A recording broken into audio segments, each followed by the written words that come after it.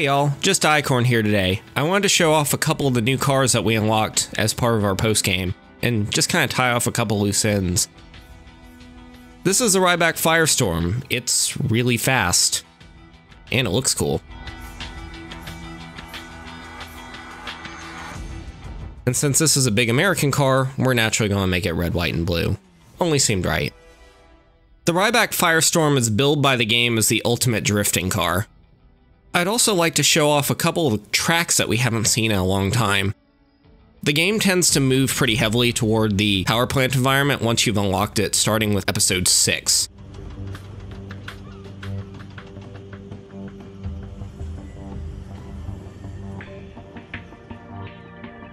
Welcome back to Dry Docks. Dry Docks is a pretty great track for the Firestorm. It's very wide and open. So let's do a detonator event with it.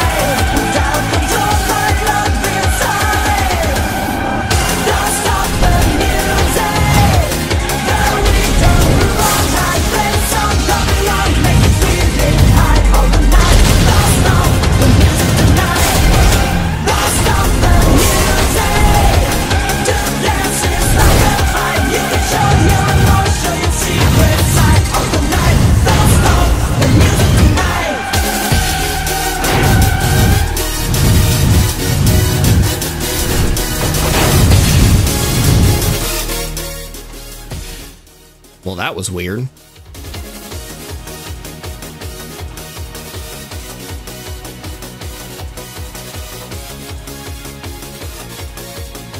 So yeah, 112 is a little bit better than my personal best, but the Firestorm is an in-game car. It really only makes sense.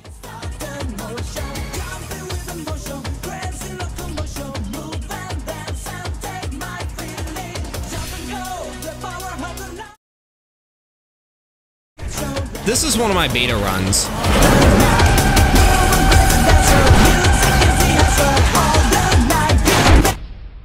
So I stop here, and for some reason it still thinks I'm in crash mode, so I'm not doing anything at this point, by the way.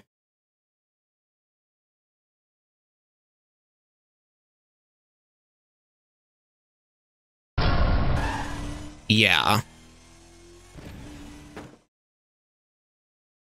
I've never seen that bug happen. I think it has to do with me hitting the restart and pause at the exact frame in which I crashed.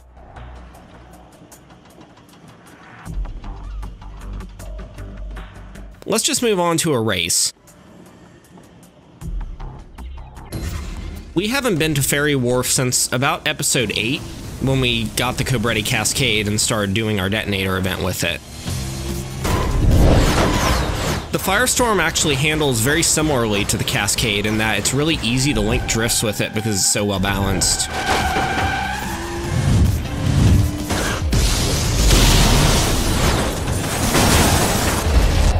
I also discovered how to do this, for what it's worth, on PC.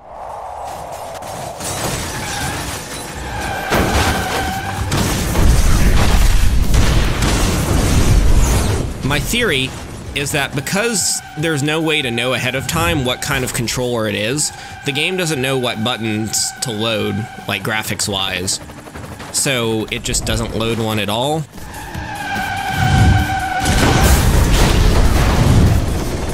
Anyway, for those of you playing with a 360 controller, the button is LB.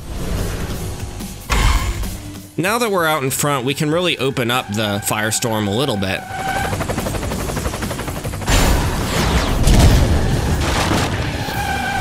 It handles much in the same way other cars that are sort of balanced for drifting, namely the Coyote and the Pursuit, handle. which is to say that it's got a pretty modest speed and acceleration cap. Believe it or not, the Firestorm is only slightly better than the Cobra Pursuit in both of those, but when you drift, it actually increases the caps on both of those, like, enormously. So coming into the second lap, I've already started out sort of near top speed, and I can increase that top speed further by drifting. If you're trying to go really fast, the best way to do it in the Firestorm is to go for long, shallow drifts. And of course not to hit any walls, but that's easier said than done. I don't have a lot of experience driving the Firestorm. It's a car I really like, but since Split Second basically has no post-game and there's no online anymore, you don't have any impetus to drive it.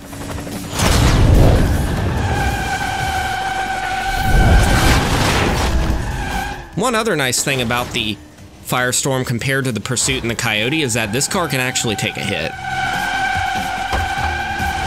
The Coyote can too, but at the upper levels, you're normally trading speed for strength.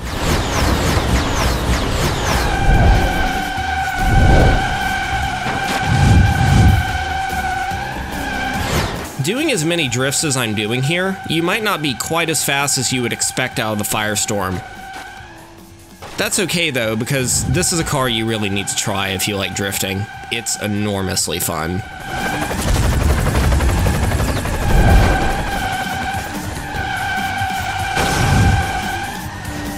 So I thought I was doing pretty well here, but as it turns out I wasn't. This Hanzo is getting up in my grill. So he does get ahead of me as we go onto the boat.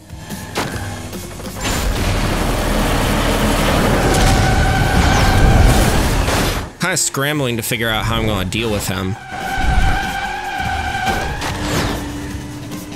But it looks like he was our only real competition anyway, so.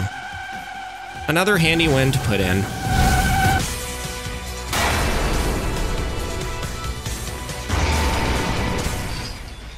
Autopilot's really weird in Split Second. It's most notable actually when you're coming out of the instant replay. If you come out of the instant replay, the game will basically save the speed at which you're going and where you're at on the track and just assume you're going forward, or at the angle that you were drifting at if you were drifting.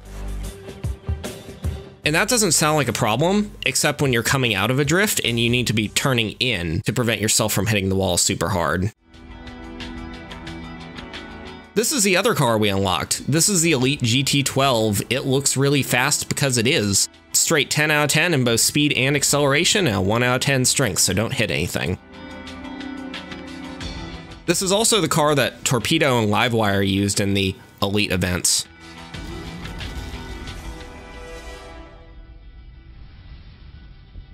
We've already done a detonator event.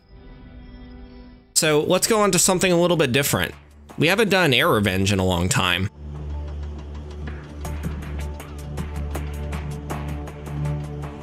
And it's on Port Bridge too. Look at that big boat.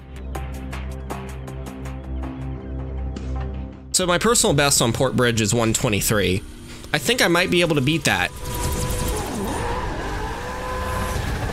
The GT12 is weird. This car has so much power and torque that it actually burns out from stop. It takes a lot of finagling to drive this car effectively, but because it has so much power and torque, this car will drift and link drifts like nothing else in the game. Not even the Firestorm is quite as good at linking drifts back to back, which is not great for going in a straight line because, hey, you can't go in a straight line anyway most of the time.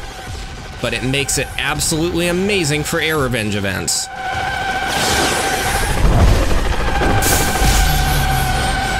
The drifting characteristic of the GT12 is also kind of strange.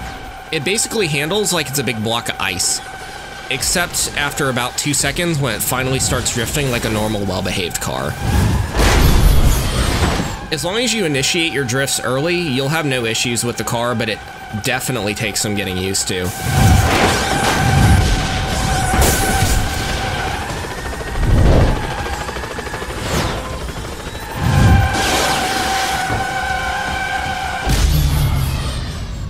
I thought I was coming out of that last wave with a full bar so I could just deflect and end it, but I had to wait for the next round. Anyway, 109 is still really good.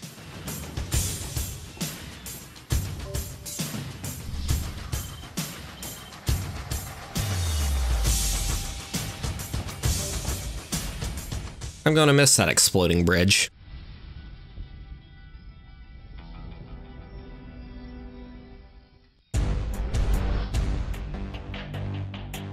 So this is gonna be the last event. This is an elimination event on a track we haven't seen in forever. Welcome back to Construction Site. The last time we drove this was in episode 7. We were actually in the pursuit, funny enough, doing the detonator event where we got a 105 time. No idea what happened to that guy. The GT12 has no issues out-accelerating everything else on the field.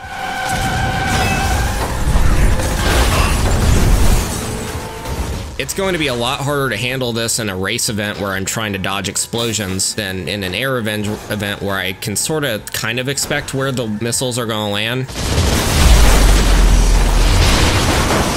Don't expect to go anywhere in a straight line in this car.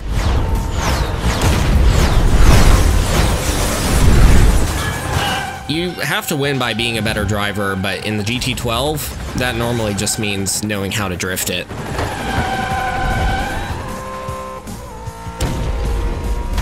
And because it has a 1 out of 10 in strength, everything can bully it around.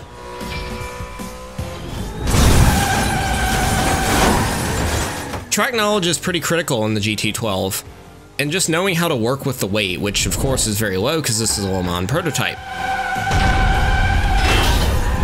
If you can handle the weight and you know how it will drift, you can do things like that, where you can scoot around things that would otherwise surely wreck you. Talking of which, I have no idea how I didn't get wrecked out by that. So we're into lap 2. We've already outlasted 2 people. But things are going to get kind of weird.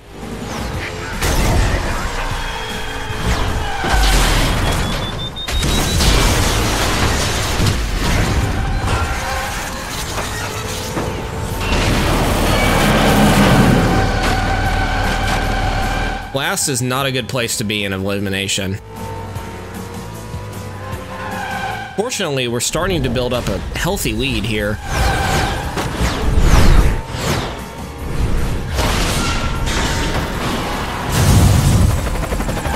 That guy was giving us a little bit of competition, but he wrecked into the bridge, so it's pretty much smooth sailing from here.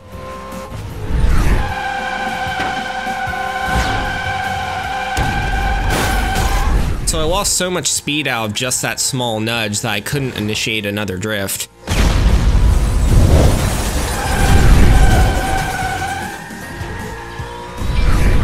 But it's okay, because we can just throw some taxis at him and everything is alright. This car really does not do bumps. I'm actually pretty worried that this guy is going to overtake me because I bottomed out. But we just stick to the original plan and it's alright.